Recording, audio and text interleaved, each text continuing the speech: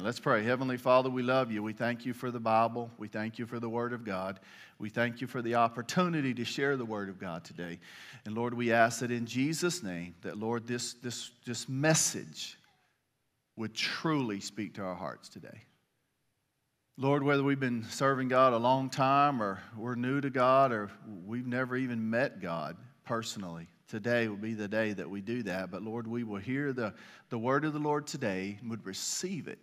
And we would actively apply it to our life. In Jesus' name we pray. And everyone said, Amen. So, if you want to be free, we thank God because we live in a free nation. But if you want to be free, you have to choose the right master.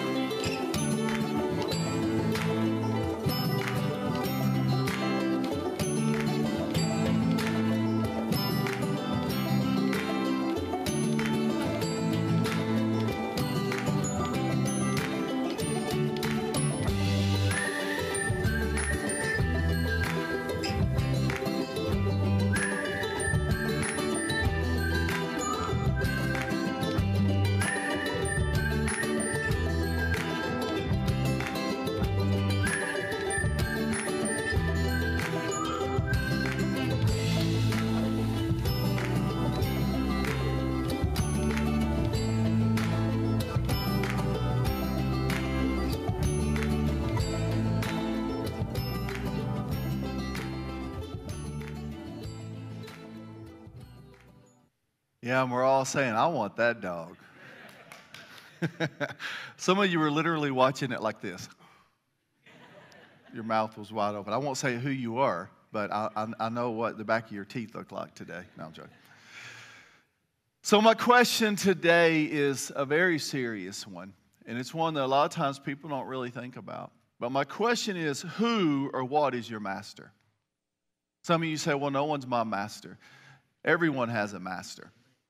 Everyone has a master. What controls you? Maybe a better way of asking it is who or what have you allowed to have control in your life?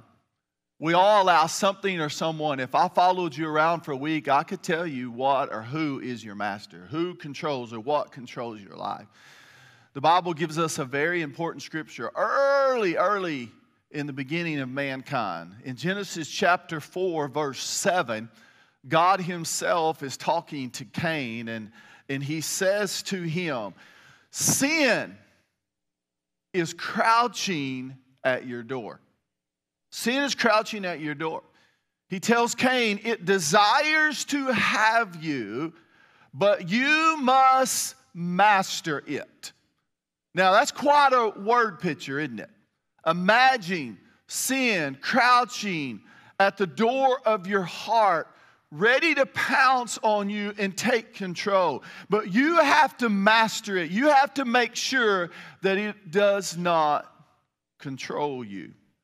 Who or what is your master? We really need to think about that. What controls your life? Here's an important principle that I really want to unpack with you today, and I want you to listen to this. You choose your master. You choose what controls you. Now, it's an upside-down statement, but if you want to truly be free, choose the right master. Choose the right master. Proverbs chapter 29, verses 18 says, where there is no revelation or vision or boundary, it all means the same thing. People cast off restraints. But blessed, everybody say blessed. Blessed is the one who heeds wisdom's instructions. Another way of saying it is, blessed is the one who receives revelation or vision or boundaries that give them direction in life. Blessed is the one who receives that. The Bible says that you are blessed when you have direction in your life, when you have a revelation that leads you to a certain point in life. Boundaries that control you. Now that's an upside down statement in our society, isn't it? But Jesus says, blessed is the man who has boundaries that control them. Now sadly, most people think freedom comes when you just choose to live your life all willy-nilly and do whatever comes natural and whatever is fun or most exciting in the moment. But actually, that way of living causes more heartache and pain, not only for you, but for those around you. Amen? Now, Paul wrote about this issue of control in Romans chapter 6, beginning at verse 15. Romans 6:15, he said, shall we sin because we are not under the law, but under grace? See, a current popular teaching is that because you're under grace, you have the freedom to do whatever you want, that God's grace will cover all of your wrong choices. It's popular because people want permission to chase their desires without any consequences. They want to do whatever their flesh wants to do without any consequences. And it may be popular, but it's not biblical. In ancient Rome, the Jewish legalists taught that obedience to the law, but not just God's law, a whole bunch of other laws that they made up, was the only way to salvation. And then Paul comes along and he says, really, the law doesn't save you. The law just tells you that you need to be saved. It shows you what needs to happen. Instead, we are saved by grace, and it is a free gift of God made possible because Jesus died on the cross for our sins.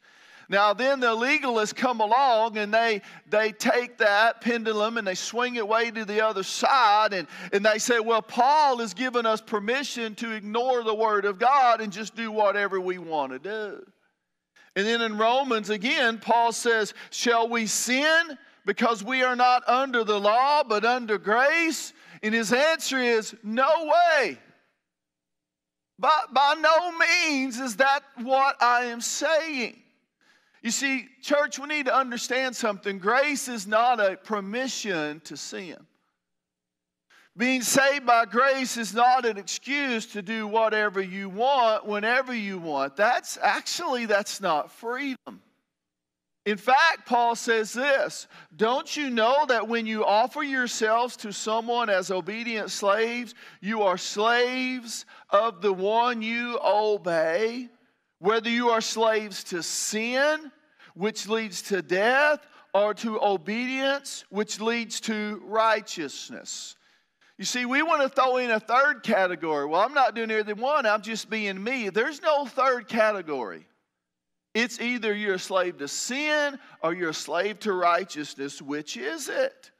One leads to death, one leads to righteousness and life in Jesus. The Message version says it this way, since we are out from under the old tyranny, does that mean we can live any old way we want? Since we're free in the freedom of God, can we do anything that comes to mind? Hardly. You know well enough from your own experience that there are some acts of so-called freedom that destroy freedom. Offer yourselves to sin, for instance, and it's your last free act. When someone does wrong, the classic excuse is, well, the devil made me do it. Well, I certainly agree the devil wants you to sin and he tempts you to sin, but the devil doesn't make you do anything. You choose. You choose who to follow. You choose what controls you or who controls you. You choose whether the flesh controls you or whether the Spirit controls you. It is a choice. Now, here's the important thing to remember. What you intentionally choose eventually, listen, becomes your master. That is what everyone who says, well, I have my rights, misses. You do. You have the right to choose. But that free choice can quickly lead to the exact opposite of freedom. You have to determine your destination. I want you to listen to me. You have to determine your long-term destination, where you ultimately want to be, what you want to be before you start making your choices. Why? Because your choice determines your direction, and your direction determines your destination. I want to read that again. Your choice determines your direction in life, and your direction will determine your destination. So some free choices lead to being captive and actually trapped. What once was optional is now in complete control of your life.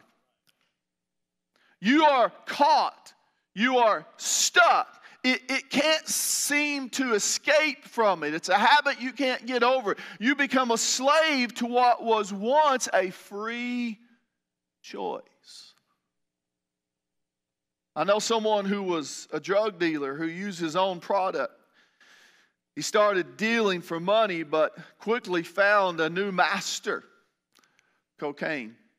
Even after being clean for 12 years, he said, I still crave cocaine every day. Every day, cocaine was his cruel master. You see, a free choice became a master to him. I know another person who has been an alcoholic for over 13 years. It started with her desire to be more fun and fit in at the parties. But soon her life was driven by the relentless pursuit of, I just got to have that next drink. She spent huge amounts of money on rehab and had lost countless jobs and had left a trail of dead-end relationships. And what started as a way to just relax and fit in and have more fun became her master. I have another friend controlled by the need of attention and approval. He wants to be the center of attention, and he expects everyone to treat him as a big star. He's got talent, but it's talent that's out of control. At the moment, he's making a series of decisions that is horribly affecting his life in the wrong way. But attention is his master, and he'll do whatever it takes to get it. I have another friend who had a life-controlling sex problem. He was a sex addict. Now, sex inside the marriage is healthy, and it's God-designed. But his drive for sexual satisfaction destroyed him and his marriage and his family, and because sex became his master. Now, I know what a lot of you guys are thinking right now. Pastor John, you need to get some new friends. Stay tuned. Those aren't my only friends. I know others who chose a different master, and still others who escaped the control of the master of sin. I shared 4 choices that can become your master: sex, alcohol, cocaine, and the approval of others. But let's take a few moments and let's maybe expand that list a little bit. What about lying? Oh, it's just a little lie to make something work out in business, or it's just a little lie so I don't get in trouble with my parents, or I don't get in trouble with my wife, or whatever. And before you know it, you're lying about everything. You don't even know it. How about this one? This is one people don't think about, but insecurity. See, the devil, he'll attack you with insecurity, and you become comfortable being insecure, and that insecurity keeps you from doing the things that God has called you to do. And before you know it, it's not, you use it as an excuse all the time, and you're doing nothing for God. And how about stealing? You know, you just take a little bit here and a little bit there. Nobody's going to know it. Nobody's going to miss it. You just cheat a little bit on your taxes. You just cheat a little bit at work. You just do a little bit here and there. And before you know it, it becomes your master. And here's one that I hope you can understand what I'm trying to say is, how about isolation? In the midst of difficult times, we'll isolate ourselves. Instead of running to God and God's people, we kind of pull away. And then all of a sudden, we become comfortable in that isolation. And we become a slave to that isolation. We can't move forward. How about anger? How about pornography? Or how about gambling? Oh, we're just doing it for a little bit of fun. You know, we know exactly what we're going to spend. And before you know it, it becomes your master, right? Now, some of you are thinking, come on, Pastor John, I'm too smart to choose those things. They're obvious. I would never choose to be a slave to any of those things because they would destroy me. But what about some more harmless stuff? Some stuff that we normally consider good, but we let it get out of control and it becomes our master. It's the most important thing in our life. It is, if we look, it's what controls us. What about money? What about working out? What about work? What about our job? What about our career? It can definitely become our master. Or what about food? We just keep putting all this unhealthy stuff in the temple of God and we don't even think anything about it. What about shopping? Or what about golf? What about video games? What about video games? What about video games? What about social media? What about gaining knowledge? Knowledge can become your God, and you love knowledge more than you love God. What about sports? What about entertainment? What about family or friends or even your personality or popularity? Or a ministry position, or even something that you're passionate about. You can become more in love with what you're passionate about, the cause, than you are God. We see it all the time. You look at this list, and there are a lot of free choices that lead to anything but freedom, right? We all know people who would give up almost anything to be free from their freedom. Right? When we started talking about habits, we want to make two lists. We want to make that bad list, right?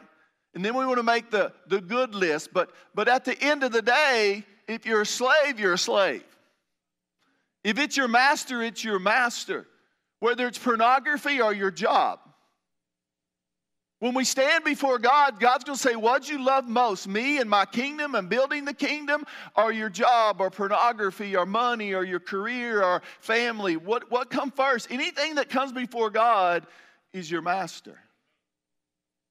Whatever you serve, what dominates your time and attention, what you must have and can't do without, whatever you serve is your master. I read something this week that said religion is being in church and thinking about fishing or something else. But a relationship with Jesus is fishing or doing something else but thinking about Jesus.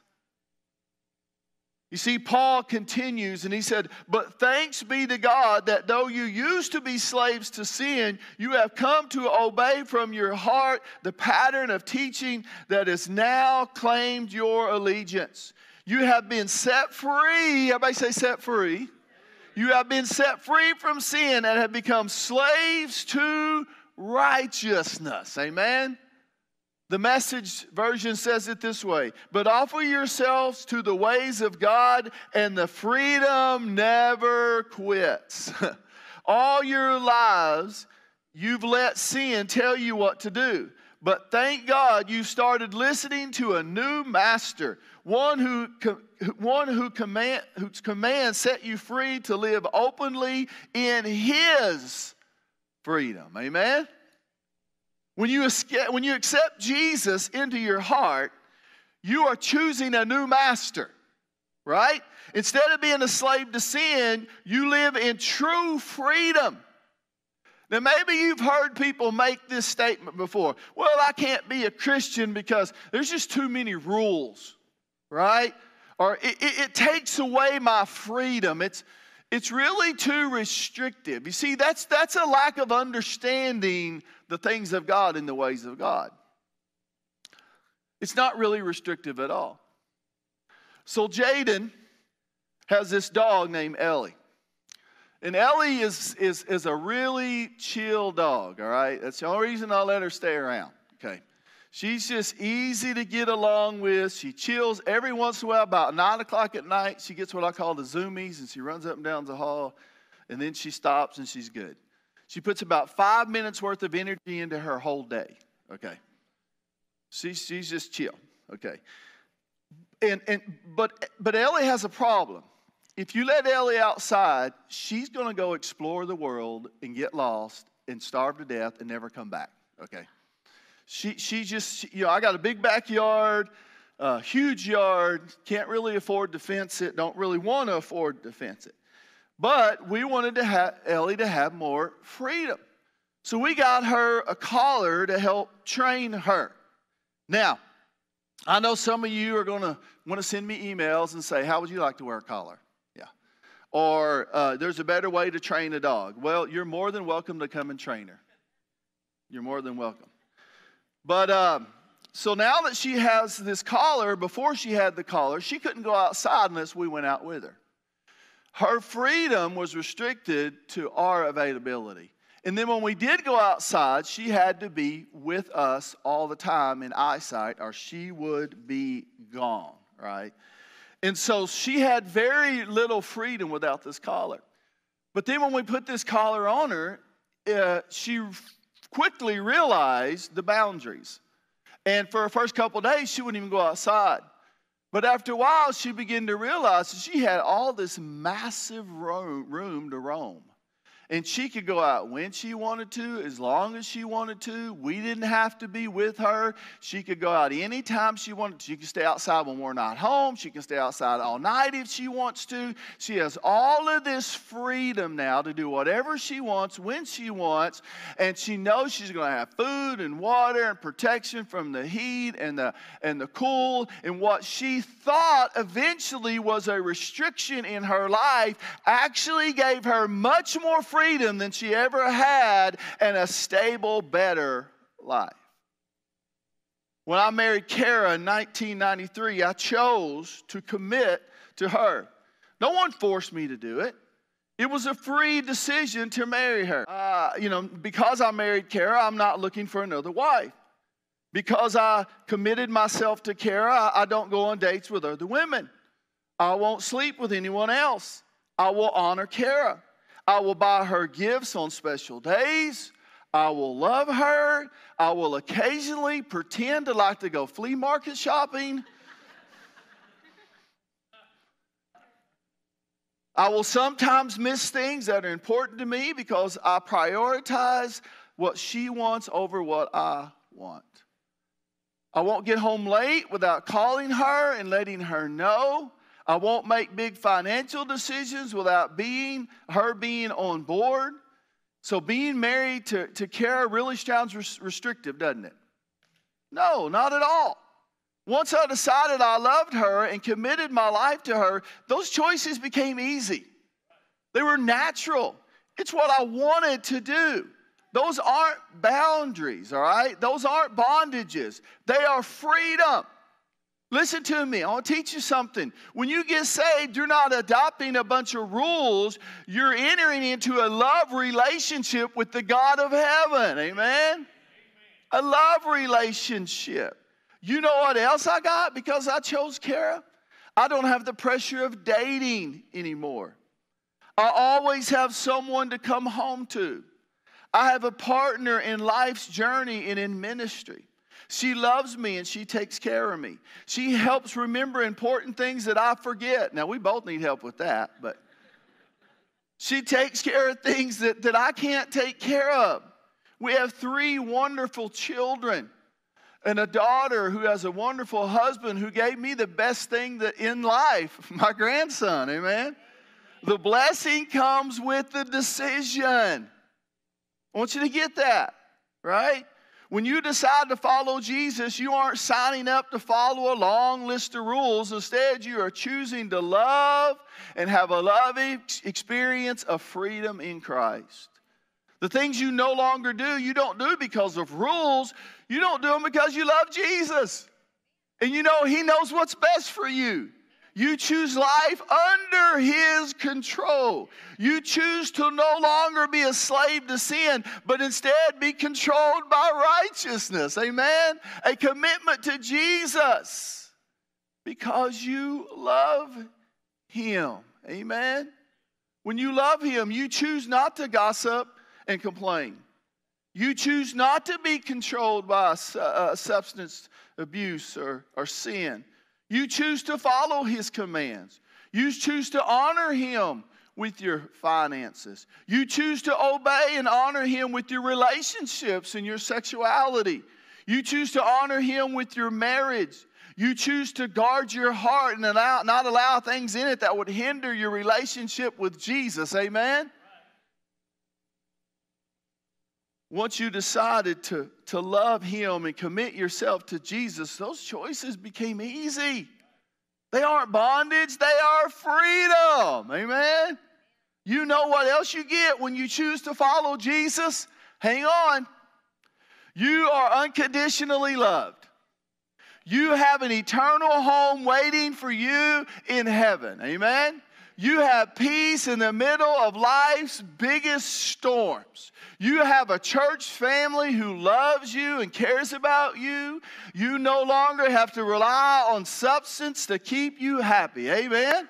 Because your identity is in Him, you don't have to worry about pleasing people or competing to be the best.